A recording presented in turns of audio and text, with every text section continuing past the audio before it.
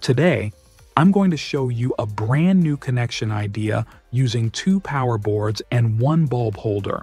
First, take the neutral wire from your main breaker and connect it to the endpoints of both sockets and the bulb holder. Tighten all screws properly.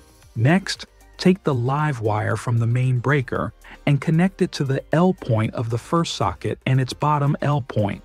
Then, extend the same live wire from that socket's L point to the L point of the second socket.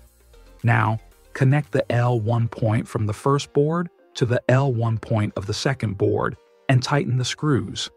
Then, connect L2 from the first board to L2 of the second board and secure it as well. After that, properly fix all wires inside a duct for safety and neatness. Finally, take a wire from the button L point of the second board and connect it to the bulb holder. Confused? What I've done here is a 2-way connection for the bulb holder, and I've given direct power to the sockets. Thanks for watching. If you like this video, don't forget to like and subscribe.